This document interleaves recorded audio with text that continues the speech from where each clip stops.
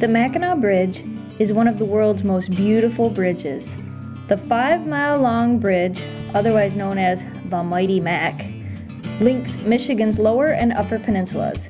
It is the 3rd longest suspension bridge in the United States and the 12th longest suspension bridge in the world. Ground was broken to build the Mackinac Bridge on May 7, 1954, and the bridge opened to the public on November 1, 1957. Before the bridge was built, you had to cross the straits by ferry. Typically, a fleet of 9 ferries could carry as many as 9,000 vehicles per day. Traffic backups sometimes stretched 16 miles to Sheboygan, Michigan.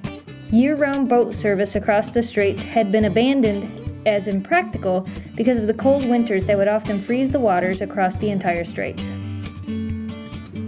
The idea to build a bridge was brought up in as early as 1880, but no one was quite sure how to build it. After the opening of the Brooklyn Bridge in 1883, local residents began to imagine that such a structure could span the straits. In 1884, a store owner in St. Ignace published a newspaper advertisement that included a reprint of an artist's conception of the Brooklyn Bridge with the caption, "Proposed Bridge Across the Straits of Mackinac." Construction started on May 7, 1954, and it took 3.5 years, 4 summers, no winter construction, at a total cost of $100 million and the lives of 5 men who worked on the bridge. Contrary to popular belief, none of them are entombed in the bridge. It opened to traffic on schedule on November 1, 1957. The main bridge cables are made from 42,000 miles of wire weighing 11,840 tons.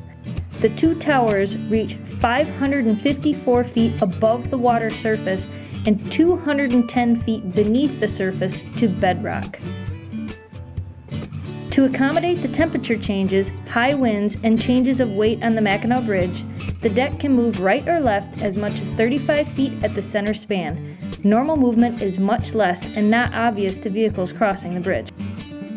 Since opening, 2 vehicles have actually fallen off the bridge. On September 22, 1989, Leslie Poulhar died when her 1987 Yugo plunged over the 36-inch high railing. A combination of high winds and excessive speed was initially blamed. Later, an investigation showed that the driver had stopped her car over the open steel grating on the bridge's span. A gust of wind through the grating blew her vehicle off the bridge. On March 2, 1997, a 1996 Ford Bronco went over the edge of the bridge. It was later determined to be a suicide by the driver.